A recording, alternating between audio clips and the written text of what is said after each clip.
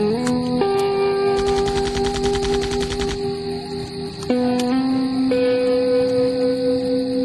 10 years of bloody and gruesome civil war officially ended in 2002. It left 75,000 people dead and 20,000 physically challenged,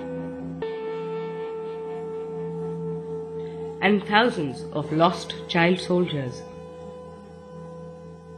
It was declared the poorest country in the world. Sierra Leone has a population of nearly 6 million.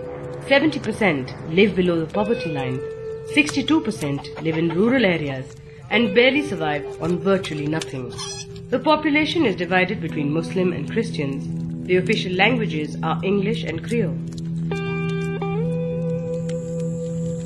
Today, the capital Freetown still has no electricity. The rich have generators. Poor make do with small kerosene lamps for lighting. This is the grim scenario of the country Idris and More came from when they arrived in the Barefoot College in June 2004. They belong to a small indigenous organization called Safer Future, sponsored by the Austrians. To learn all about solar electrification, they stayed for 6 months and left in October 2004. Together, they solar electrified 10 houses in a village and set up a workshop to train youth on solar energy.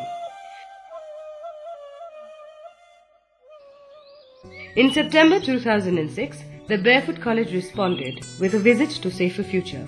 The idea was to jointly select the first 2 remote rural villages ever to be solar electrified in the country.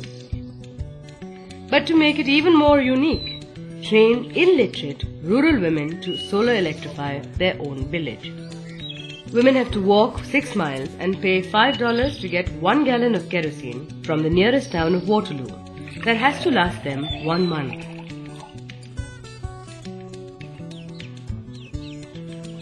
A democratic, transparent process that had never been seen in the country was followed when the 2 villages, Konchaline, 48 houses, and Moin Mibana, 19 houses, predominantly Muslim, were selected.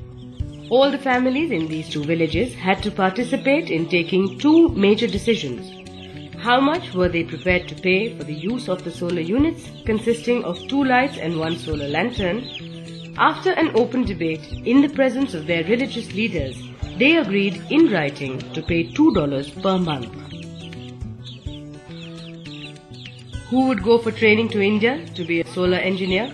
They had to select 2 women. The women had to be rooted in their village and had to be illiterate. This was beyond everybody's comprehension. Finally, they chose Nancy and Fatu, both typical women in their late 40s, one already a grandmother, poor, illiterate, owning some land, having large families, earning their living selling palm oil and agricultural produce. Within 2 months of their selection, they arrived in India in January 2007.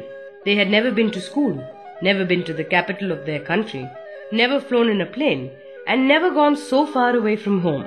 It required extraordinary courage. Coming to a strange land, wearing strange clothes,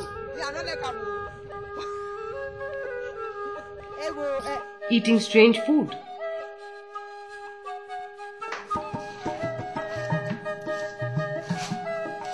meeting, staying and working with women from different countries like Bolivia, Cameroon, Afghanistan, Mali, and no one understanding their language Krio.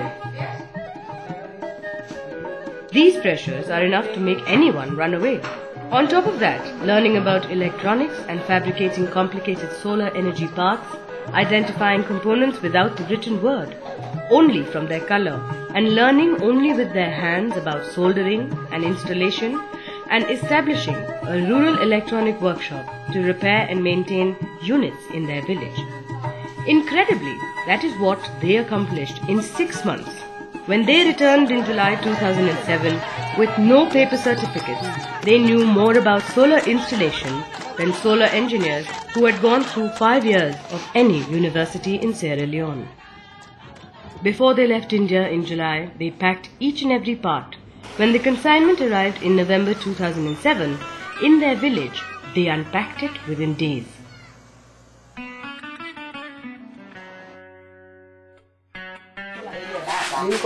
Established the rural electronic workshop, and within 2 weeks, they solar electrified each house in both villages.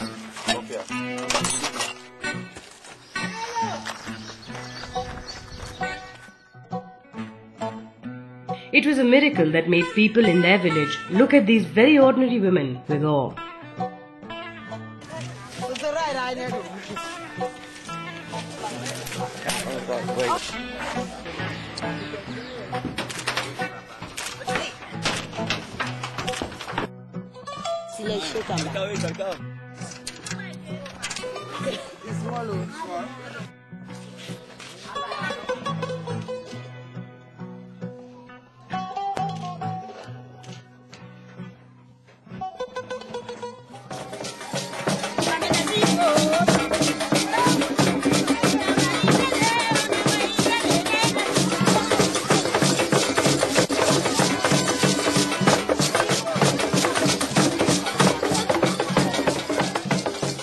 In December 2007, in the presence of highest officials in government, politicians and local leaders, the first 2 remote villages ever to be solar electrified by 2 illiterate rural women were inaugurated.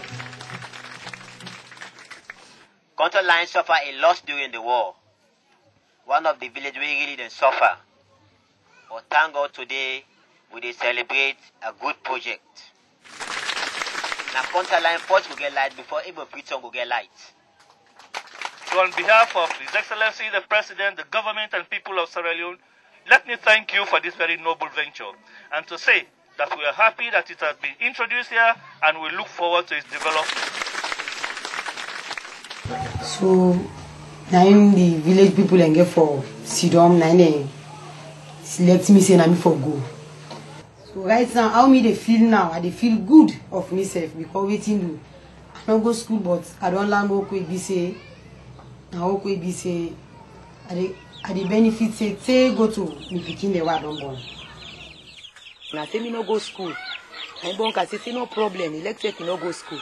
So I want suppose you no go school. Now they go India. They go learn. I say no problem. Me self agree with the community there. The community self themselves they happy. I go India. So right now we don't face their system here, so we don't improve the host there. All we don't install the host there. But right now, but cool people then they be we for them thing also they self they want them to let them improve. In a very quiet and gentle way, by setting an example, they sent a powerful message throughout the country. That is, in the hands of women, anything is possible.